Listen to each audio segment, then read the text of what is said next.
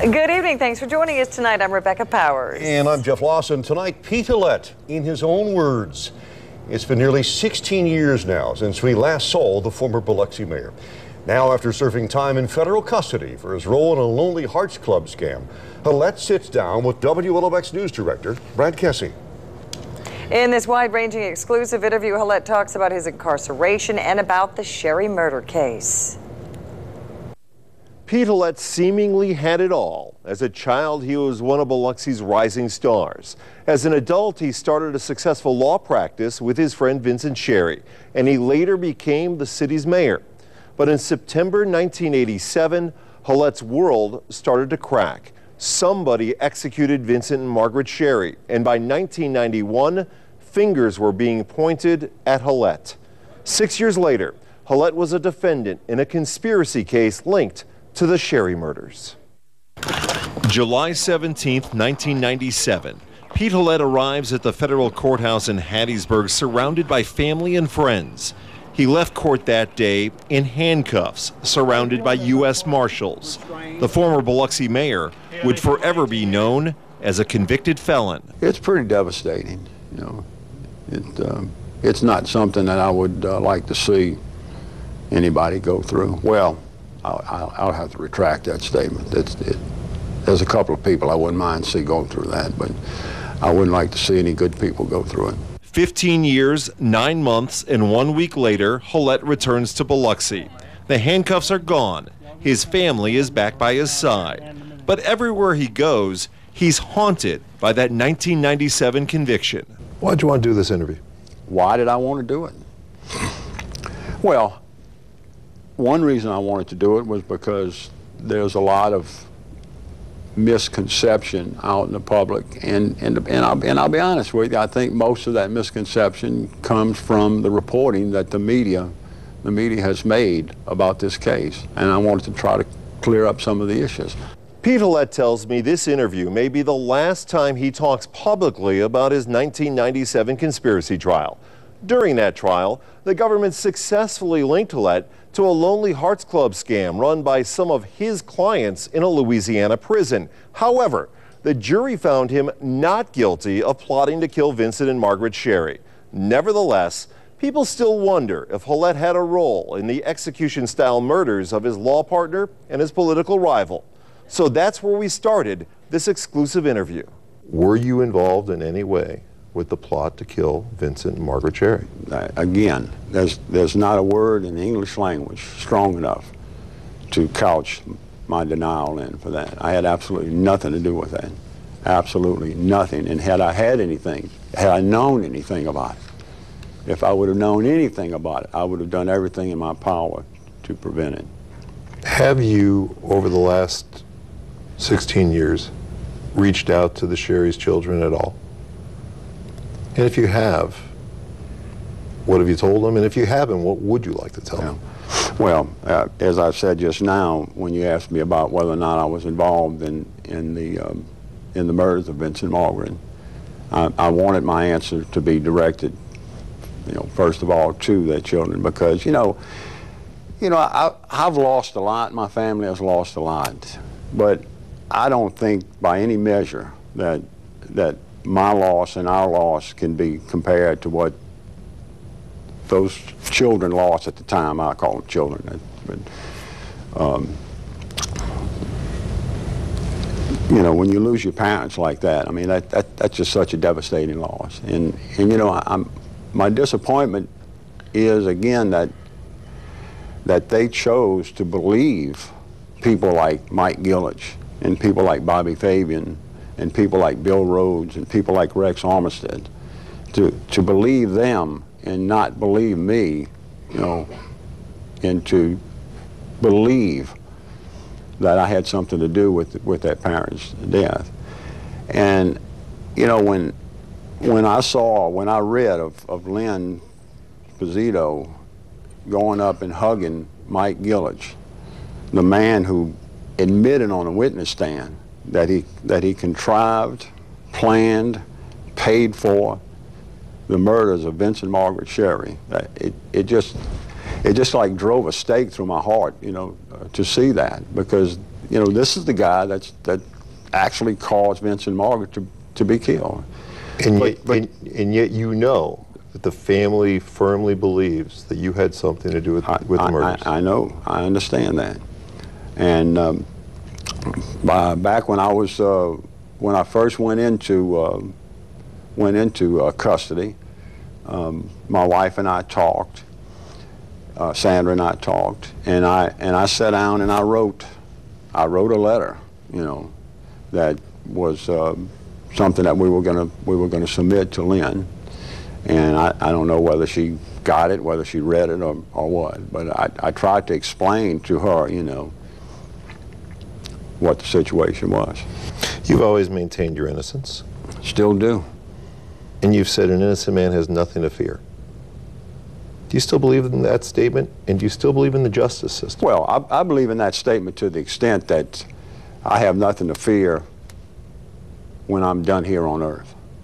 You know, when my life is over with and I have to face this issue before God, I have absolutely no fear whatsoever. None. Pete Halat told me he needed a rock on the outside, somebody who would act as his support system while he served his prison sentence. When we delve deeper into our interview Wednesday night at 10, you'll see the former mayor get emotional as he talks about who provided that support. Good evening, and thank you for joining us tonight. I'm Jeff Lawson. Well, this evening we have more revelations from our exclusive interview with Pete Halat. WLOX News Director Brad Kessie sat down with Biloxi's former mayor and talked to Halat about what he learned during his nearly 16 years in federal prison. Pete Halat admits that when things were going good, when he was an outstanding young citizen in Biloxi, a respected lawyer, and eventually the city's mayor, he was kind of arrogant. But once he went to prison for his role in a Lonely Hearts Club scam, Halat told me that arrogance quickly disappeared. He said it was replaced by a reminder that what really matters is having a loving family, loyal friends, and an abiding faith in God. Still, Pete Halat knows his name will be forever linked to the murders of Vincent and Margaret Sherry. You know, I mean, there are still people who believe that they have heard on television that I was convicted of conspiracy to murder the Sherrys. And that's absolutely not true. I was not convicted of conspiracy to murder the Sherrys. Pete Halat was convicted on 4 charges related to a Louisiana prison scam. And for those illegal acts, Halat spent nearly 16 years in federal custody. You sound angry, and you still sound bitter. Are you all these years later? I sound angry and I sound what? Bitter. Oh, bitter? Well, you know, I've had a lot of time to reflect on what has happened to me and what has happened to me caused to happen to my family. Okay? Now, I've counseled with friends of mine who are priests, friends of mine who were bishops, friends of mine who were monsignors. I've counseled with other religious people, and I understand that, you know, bitterness is a negative quality, and that it's better to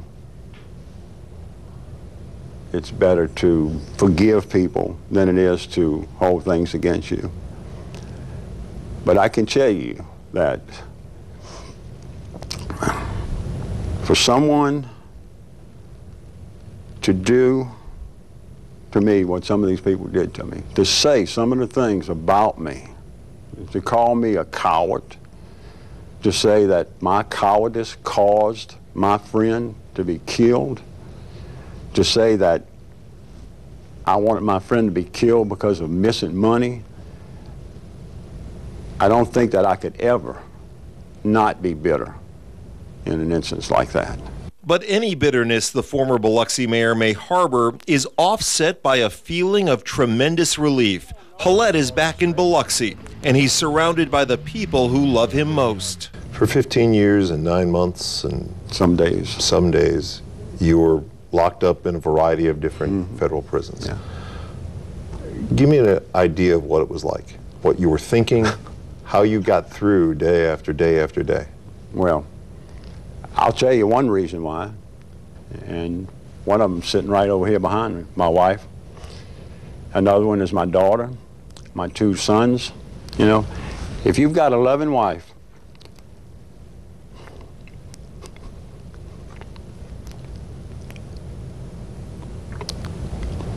and a family who supports you, and the kind of friends that I have, the support of the friends that I have, it makes it a lot easier. And I know because I met a lot of people who were not lucky enough to have a family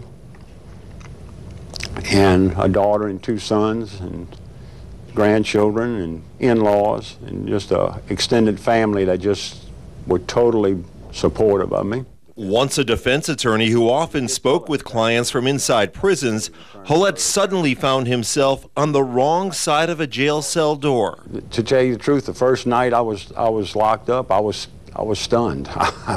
You know, I went to the Harrison County Detention Center and they put me in this little cell, about a little bit bigger than this dais that that we're sitting on.